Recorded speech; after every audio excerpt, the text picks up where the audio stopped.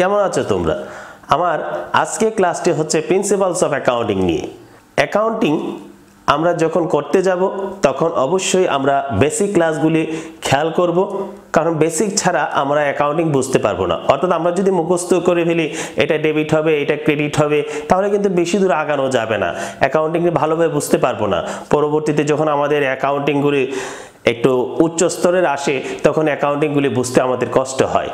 তাই আমি চেষ্টা করছি তোমাদেরকে যেন অ্যাকাউন্টিংটা বেসিক লেভেল থেকে শেখানো যায়, যা থেকে পরবর্তীতে তোমরা নিজেই বইয়ের মাধ্যমে সহজেই করে নিতে পারবে।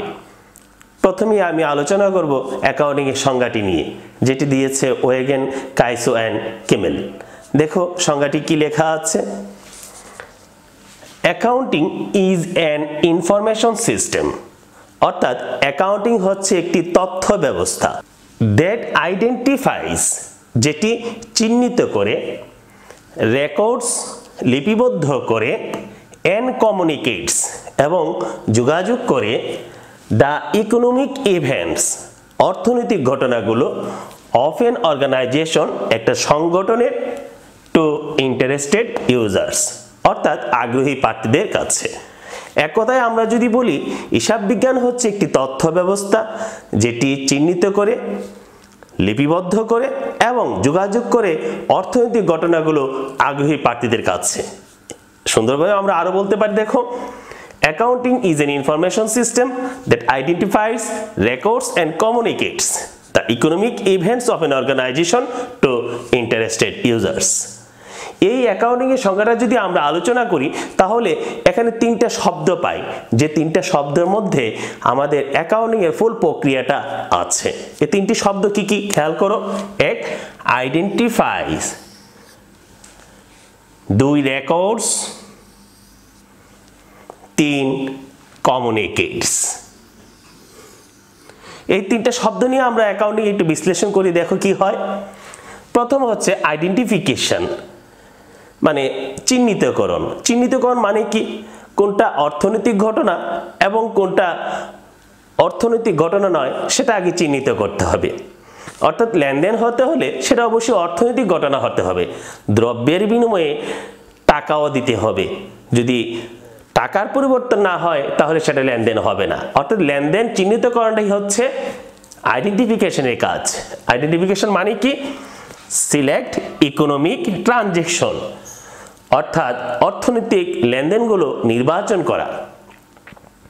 এই লেনদেনগুলি নির্বাচন করার পরে আমাকে লিপিবদ্ধকরণ করতে হবে, অর্থাৎ রেকর্ড করতে হবে। তো রেকর্ডিং এর মধ্যে কি আছে? রেকর্ডিং এর মধ্যে প্রথমেই দেখতেছি আমরা জার্নাল।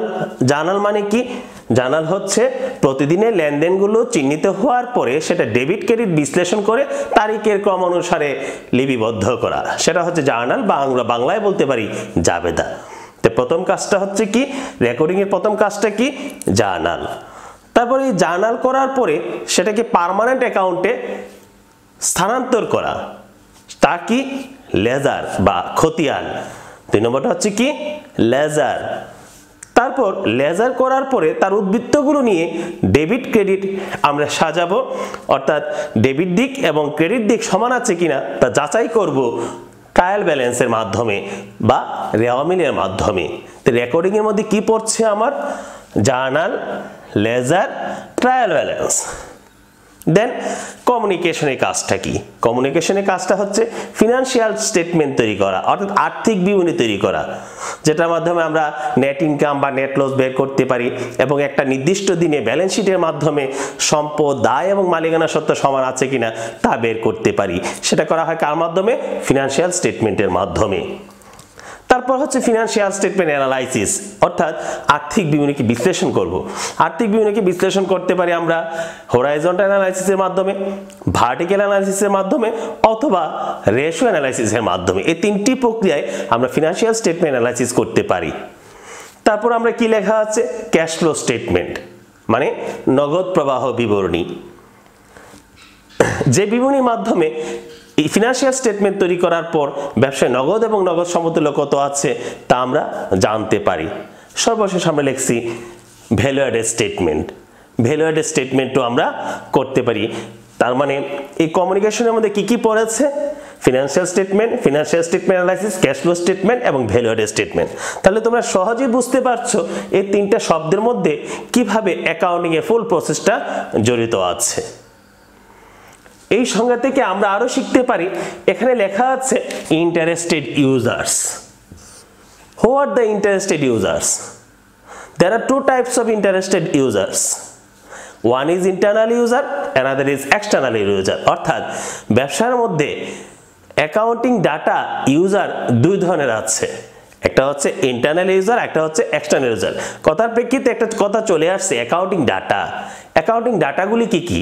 এই যে আমি আইডেন্টিফিকেশনের মধ্যে লিখলাম, রেকর্ডিং এর মধ্যে এগুলি লিখলাম, কমিউনিকেশনের মধ্যে লিখলাম, এগুলি হচ্ছে কিন্তু accounting data.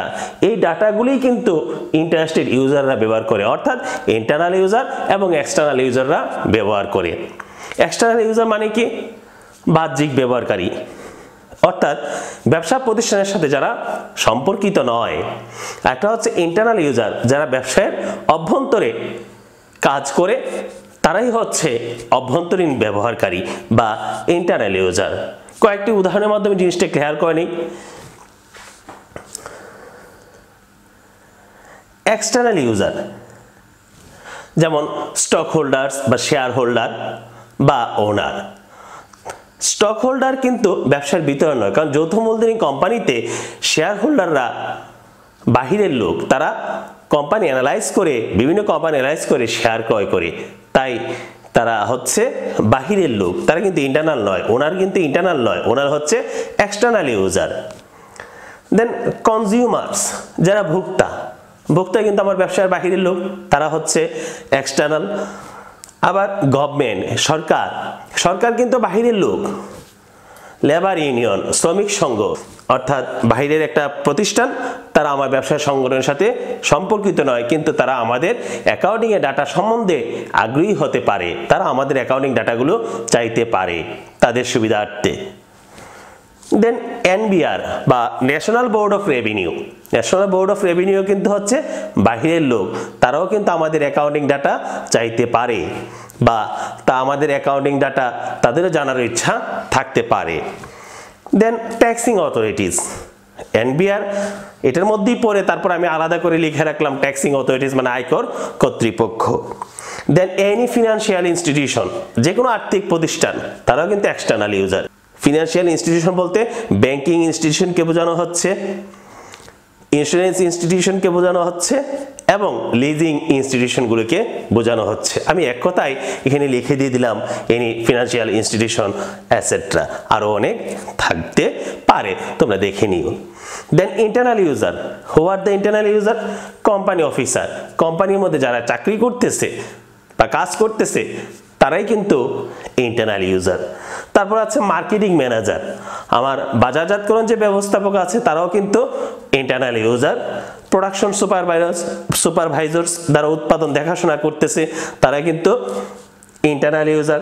Vice president of finance, ফাইন্যান্সের যে ভাইস প্রেসিডেন্ট আছে, তারাও কিন্তু ইন্টারনাল ইউজার এটসেট্রা। তার মানে একটা সংজ্ঞার দিকে কি কি জিনিস তৈরি হতে পারে তা কিন্তু আমরা শিখে নিলাম। এখন আমরা শিখব অ্যাকাউন্টিং ইকুয়েশন নিয়ে। আমার অ্যাকাউন্টিং ইকুয়েশন তিনটা আছে, এই তিনটা ইকুয়েশন আমরা যদি ভালোভাবে করতে পারি, তাহলে আমরা অ্যাকাউন্টিংকে সুন্দরভাবে সামনের দিকে এগিয়ে নিয়ে যেতে পারবো, যা আমাদের পরবর্তীতে অর্থাৎ উচ্চতর হিসাব বিজ্ঞানে আমাদের কোনো সমস্যা হবে না। এই তিনটা ইকুয়েশন আমরা শিখে নিব আজকে, তারপর পরবর্তী ক্লাসগুলিতে আমরা ধারাবাহিকভাবে দিয়ে যাব। তোমরা সাথে থাকবে, ক্লাসগুলি দেখো, করো, বুঝতে পারবে। আমি লিখে রাখছি brief form of accounting equation. Brief মানে কি? সংক্ষিপ্ত, অর্থাৎ হিসাব সমীকরণের সংক্ষিপ্ত রূপটা কি? হিসাব সমীকরণের সংক্ষিপ্ত রূপটা হচ্ছে assets equal liabilities plus owners equity, অর্থাৎ সম্পত্তি সমান দায় যোগ মালিকানা সত্ত্ব, সেটাই হচ্ছে সংক্ষিপ্ত রূপ, অর্থাৎ এই রূপটাকে আর ভাঙা যাবে না।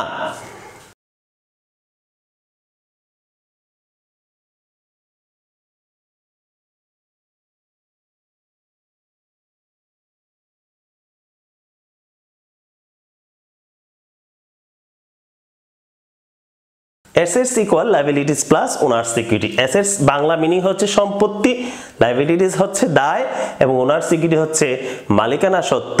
সম্পদ সমান দায় যোগ মালিকানা সত্ত্ব, যতটুকু সম্পদ থাকবে ততটুকু দায় এবং মালিকানা সত্ত্ব থাকবে, সেটাই হচ্ছে হিসাব সমীকরণের সংক্ষিপ্ত রূপ।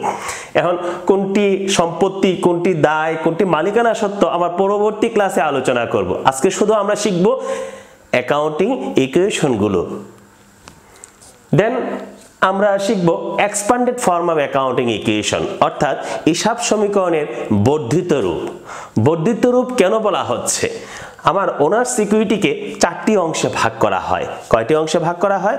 4টি অংশে। মনে রাখো, 1 ক্যাপিটাল বা মূলধন, 2 রেভিনিউ বা আয়, 3 এক্সপেন্স বা ব্যয়, 4 ড্রয়িং বা উত্তোলন। তাহলে কয়টি অংশে ভাগ করলাম ওনার্স ইকুইটিকে? 4টি অংশে, ক্যাপিটাল, রেভিনিউ, এক্সপেন্স, ড্রয়িং। এই 4টা যদি আমরা এখন পূর্ণ আলাদা করে দেখানো হয় তখন সেটা হয়ে যাবে বর্ধিত রূপ। তাহলে আমরা এখন শিখি হিসাব সমীকরণের বর্ধিত রূপটি। হিসাব সমীকরণের বর্ধিত রূপটি কি হবে দেখো। প্রথমে আমরা লিখব অ্যাসেটস সম্পত্তি সমান লায়াবিলিটিস দায় প্লাস, এই যে 4টা রূপ বলছিলাম, প্রথমটা কি ছিল? ক্যাপিটাল, অর্থাৎ মালিক প্রথম তারিখে ব্যবসার মধ্যে যে পুঁজিটা দেয় সেটাকে আমরা ক্যাপিটাল বলি। এই ক্যাপিটাল দ্বারা মালিকের অধিকার বৃদ্ধি পায়, তাই আমরা প্লাস করলাম। প্লাস রেভিনিউ, ব্যবসার মধ্যে যে আয় সংগঠিত হবে সেই আয় সংগঠিত হলে মালিকের অধিকার বাড়বে, তাই আমরা কি করব? প্লাস করব। এই জন্য প্লাস রেভিনিউ। যেগুলো ব্যবসার মধ্যে থেকে খরচ হচ্ছে বা ব্যয় হচ্ছে সেগুলি মালিকের অধিকার কমবে, তাই আমরা কি করলাম?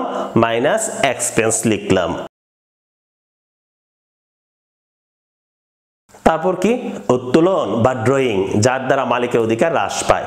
মনে রাখতে হবে ক্যাপিটাল দ্বারা মালিকের অধিকার বৃদ্ধি পায় এবং ড্রয়িং দ্বারা মালিকের অধিকার হ্রাস পায়, এই জন্য আমরা মাইনাস লিখলাম। বাংলাগুলি আমরা একটু শিখে রাখি আরেকবার ভালো হবে মনে রাখার জন্য। সম্পত্তি সমান দায় যোগ মূলধন যোগ আয় মাইনাস বা বিয়োগ ব্যয় বিয়োগ উত্তোলন। সম্পত্তি সমান দায় যোগ মূলধন যোগ আয় বিয়োগ ব্যয় বিয়োগ উত্তোলন, সেটা হচ্ছে হিসাব বিজ্ঞানের সমীকরণের বর্ধিত রূপ। আমি কয়টি সমীকরণের কথা বলেছিলাম? 3টি। যে 3টি সমীকরণ পারলে আমাদের অ্যাকাউন্টিং এর আর কোনো সমস্যা থাকবে না। যত উচ্চতর হিসাব বিজ্ঞানই আমরা করতে যাই না কেন, এই 3টা সমীকরণের উপর ভিত্তি করে আমাদের হিসাব বিজ্ঞান চলবে।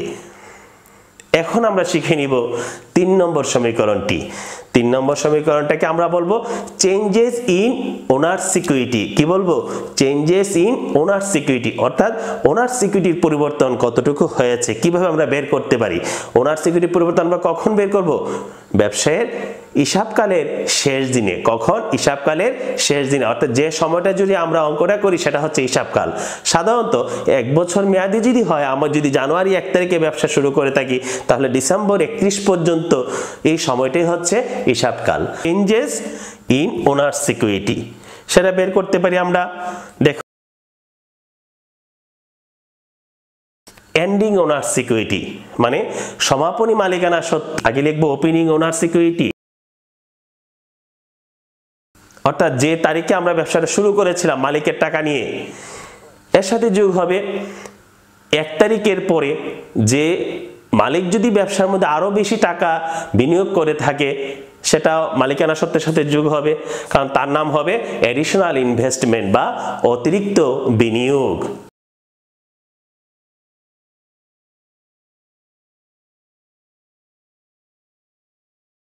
এডিশনাল ইনভেস্টমেন্ট বা অতিরিক্ত বিনিয়োগ, এরপরে যোগ হবে রেভিনিউ। রেভিনিউর সাথে রেভিনিউ থেকে আমরা বাদ দিব এক্সপেন্সটা, কারণ ব্যবসায় যতটুকু ব্যয় হয়েছে। এরপরে আমরা বাদ দিব উত্তোলনটা বা ড্রয়িংটা মালিক যতটুকু ব্যবসা থেকে সারা বছর তুলে নিয়েছে, সে নগদের মাধ্যমেই হোক বা পণ্যের মাধ্যমেই হোক। আমরা কি পেয়ে গেলাম? Changes in owner security. দেখো এন্ডিং ওনার সিকিউরিটি সমান হচ্ছে ওপেনিং ওনার সিকিউরিটি প্লাস এডিশনাল ইনভেস্টমেন্ট বা অতিরিক্ত বিনিয়োগ plus revenue minus expense minus drawing. অনেক সময় আমার এন্ডিং ওনার সিকিউরিটি বের করতে বলে কিন্তু আবার প্রশ্নের মধ্যে নেট ইনকাম দেওয়া থাকে বা নেট লস দেওয়া থাকে, তাহলে কিভাবে আমরা এন্ডিং ওনার সিকিউরিটিটা বের করতে পারি? দেখো একটু সহজ, কঠিন না। জাস্ট আমরা জানি কি রেভিনিউ থেকে এক্সপেন্স বাদ দিলে নেট ইনকাম বা নেট লস পাওয়া যায়। যদি রেভিনিউটা বেশি হয় তাহলে আমরা বলবো নেট ইনকাম, আর যদি রেভিনিউটা কম হয় তাহলে আমরা বলবো নেট লস। তো নেট ইনকাম বা নেট লস দেওয়া থাকলে আমার সমীকরণটা একটু পরিবর্তন করে নিব, তাহলে আমরা দেখো এন্ডিং ওনার সিকিউরিটি বের করতে পারবো। আর পরিবর্তনটা কি? এখানে আমি কি করেছি? এন্ডিং ওনার সিকিউরিটি সমান লিখেছি ওপেনিং ওনার security plus additional investment plus net income minus drawing. অর্থাৎ এখানে রেভিনিউটা এবং এক্সপেন্সটা আমি লিখি না লিখে কি লিখলাম? শুধুমাত্র নেট ইনকাম লিখলাম।